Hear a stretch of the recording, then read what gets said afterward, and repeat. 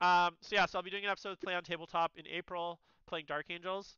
Hey, I'm still at the peek into the background a little bit.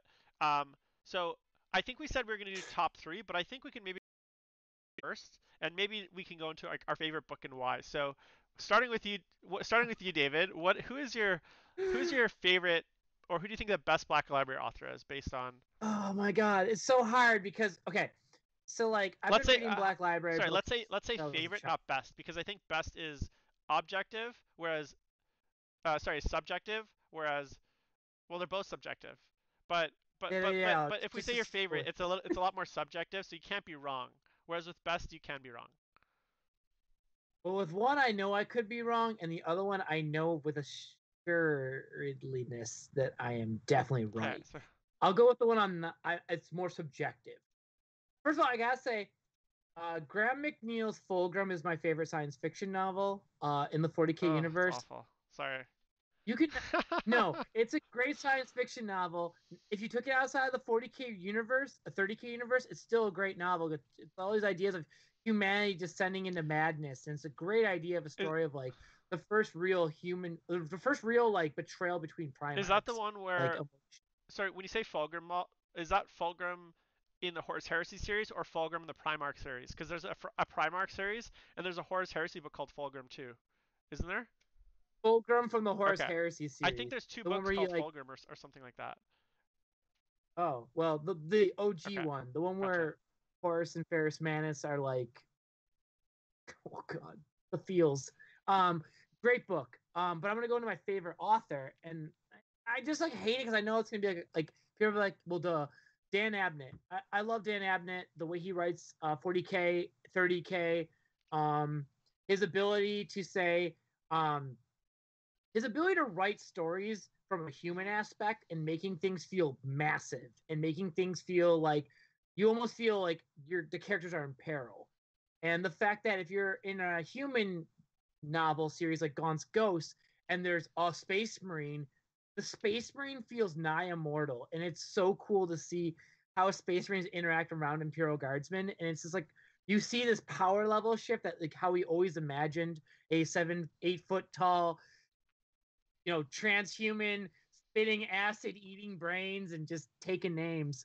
And then he goes to 30K where he can just talk about legions of space marines and it feels right. And also just like he understands creating massive battle scenes. You don't feel like he's missing a beat. Like you can really feel like there's something gigantic happening.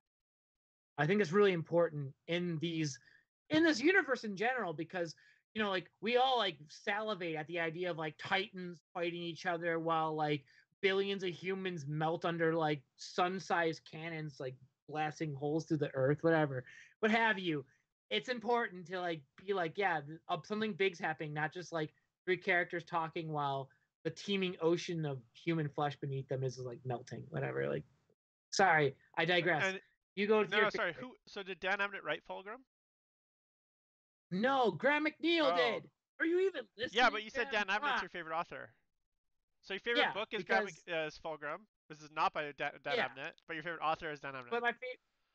See, I Yeah, actually have the I same. also I have the love. same situation. So I think my favorite author is Aaron Dembski Bowden, and I particularly like him because the Night Lords trilogy and the newer trilogy, the Black Legion trilogy called Talon of Horus and Black Legion.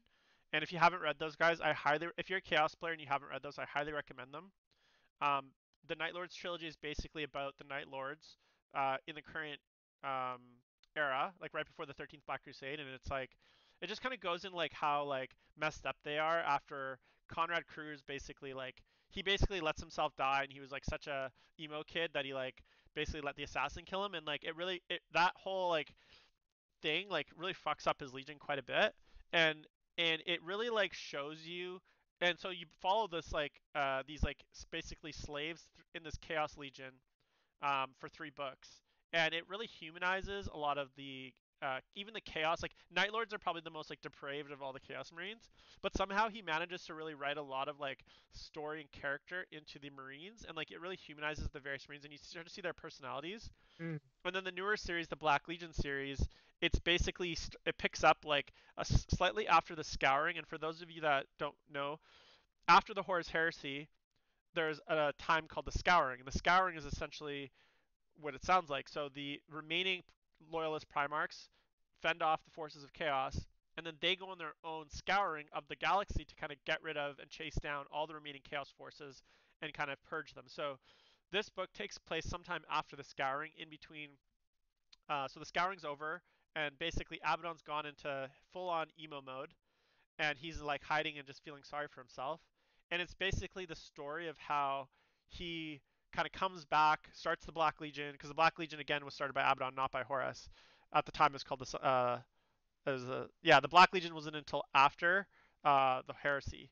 And so basically, it's a really good book because it shows you like just like a lot of character in the chaos, like it, because chaos often is kind of caricatured as like evil mustache twirling bad guys, but I really like the way that he's able to give them character. Now, as far as my favorite books, I still have to go with my OG, which is the Eisenhorn trilogy.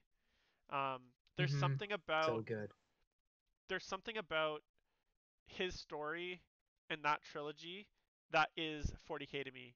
It's the like the faith, it's the fall, it's the like the use of like demonic powers. It's like the scale of it, like the parade and Thracian Prime in the second book, which is like kind of like this crazy oh shit moment for those of you that haven't read it. It's like you read it and then you read it again and then you read it a third time because it's got that like level of scale, and then it's got the Mm-hmm. intrigue and story that I really Mm-hmm. enjoy. Like it's got so many different things to it, and it's it doesn't have the bolter porn, but it has it in a way that's like feels like there's like loss, characters die, people that like you cared about, they die, Mm-hmm. like even, and there's a big time jump in between that trilogy, and then obviously it leads into things like Ravener trilogy. It leads into things like the current Beckwin trilogy with Prime Penitence. So for Mm-hmm. me, that that set of books, and I own those paperback from when I bought them in like 2003 still. That for me is like, if someone was like, "Hey, I don't know anything about 40K background, or I want to get into 40K, Mm-hmm. what book should I get?" I'd be like, "Get the Eisenhorn trilogy," because it really gives you like a Mm-hmm. very big, um, gives you a really big picture of like the broader 40K uh, universe. Horus Heresy is too much to get Also, to start someone on. yeah. Also, it's really important. If you guys are you guys fans of the Eisenhorn trilogy? There was like a sleeper release that happened this past year. The Magos came out, which is a short story omnibus attached to like pretty much a full length novel that's in the Eisenhorn universe that takes place in different parts in the Yes. timeline.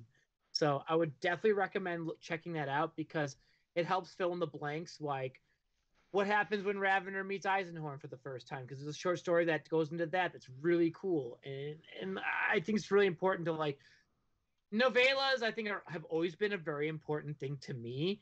I buy all of them, like for the Horus Heresy, obviously, and like the for Gaunt's Ghost, the Sabbath Crusade, like side books were really cool compendiums to go with that universe as Can I well. can I make an admission? I've never read any of the Gaunt's Ghost books. Oh, fuck you, Jim! They're so good. They're so good. I know. I feel Oh, they're bad. so I good. kind of feel like there was, by the It, time I like started thought about reading them, there's like so many books. I'm like, I'm just never gonna read it. So, all the, right. the more recent one not as Okay. great, So but next, worst Black Library book, or let's say written material, because it could be like, Jim, what is so yours? worst and worst least favorite author. Jim, what is yours? I'm so Okay. So curious. my I gotta. least favorite book is called Damnation of Pythos. It's a book in the Horus Heresy series. I can't remember which book it is, but basically the I'm just gonna pull up the plot summary here. But basically, it's about a bunch of it's a 30th novel by David Annandale, and it's basically about a bunch of like random leftover Marines from Isfan 5, Iron Hands, Raven Guard, and Salamanders, Novela. and they basically end up on like an Exodite planet, and they basically just fight dinosaurs for the whole book. And then in the end, nothing really happens except like they Yeah. just fight, and like literally it's like dinosaur fights Marines versus dinosaurs like rumble, and then at the end of the book, you're like, how did like, and it's set in this like world that What's the you've never point heard of of, it? and at the end of the book, like they could have deleted the book from the whole Horus Heresy, and it wouldn't have changed a single thing, because like you're like, cool, a bunch of like random Marines fight dinosaurs for a whole book, and then like I think most of Yeah. them end up basically dying. Spoilers. I'm Yeah, actually they're all dead. I'm actually well, yeah, but no, because the reason I say, because there is actually Yeah. a through storyline.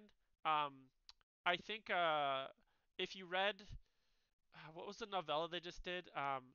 Sons of the Selenar by Graham McNeil. Yes, Shattered So Legion. Shattered Legions, I think it's the book. It starts with Yeah. like a bunch of the Shattered Legions, and like Hmm. Damnation of Pythos, it's like it takes some of the Marines or maybe a different set. I'm just looking at the names. I'm like, I don't think any of these guys. Yeah, Yeah, it's like a whole completely new different. set of random Yeah. Marines that weren't in Shattered Legions, Yeah. weren't in Sons of the Selenar, that you haven't been following for a few books. Throws them against Dinosaur Eldar Exites for a book, and then the book ends, and like you're like, okay, but like nothing really happened. So that's my Yeah. least favorite book, It's, and then my least favorite author, um, I'd have to say is probably now I'm gonna have to look it up because I gotta make sure I get it right. Otherwise, I'm gonna get it.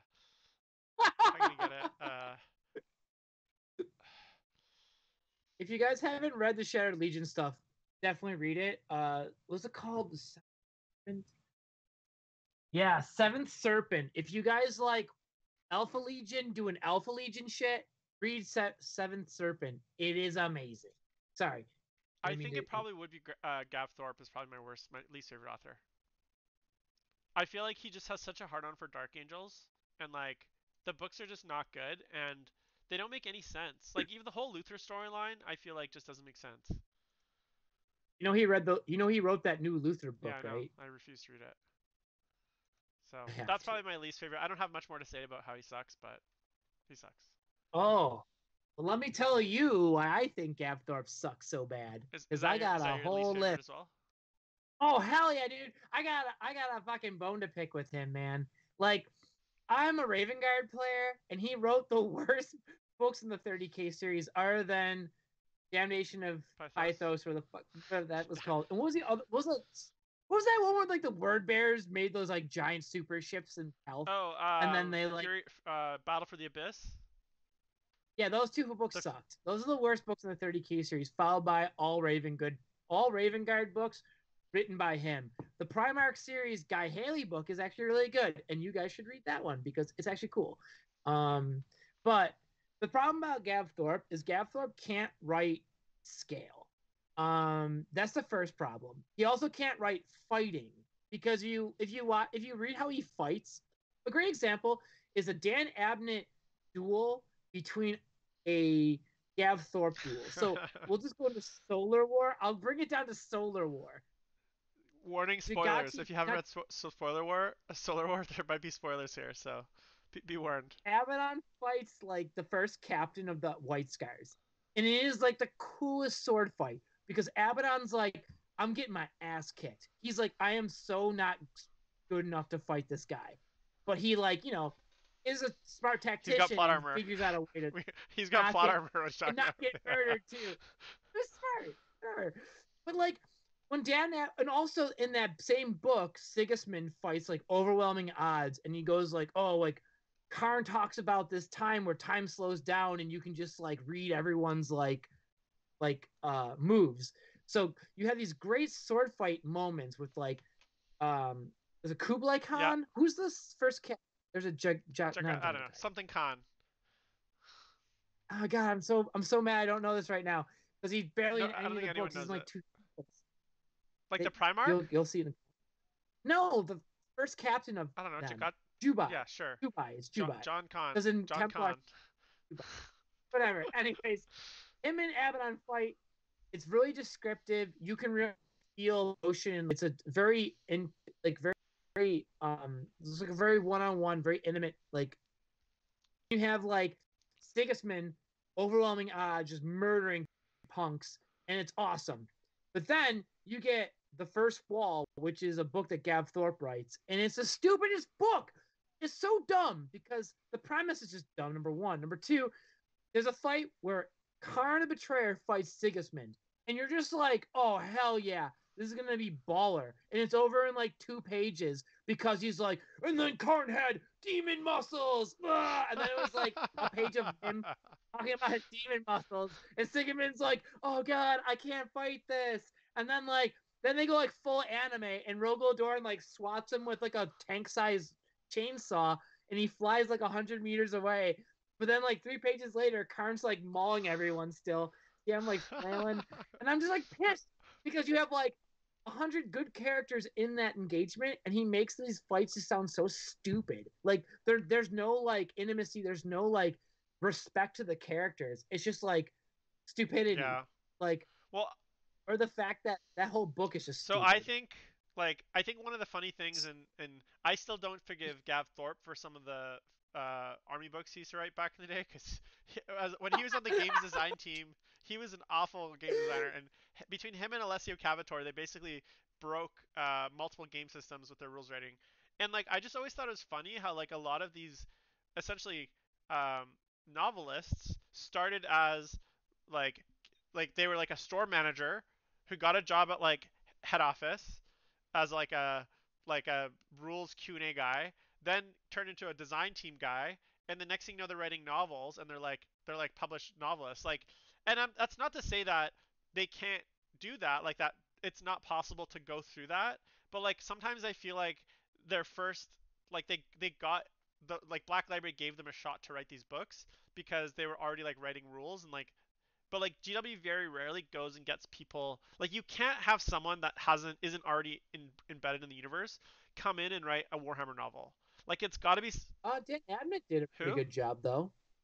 Dan Right, no, Abnett. but He started off working with Marvel Comics and then right, but came like in Dan Abnett, I think the thing is like, but look at his first book. What was it?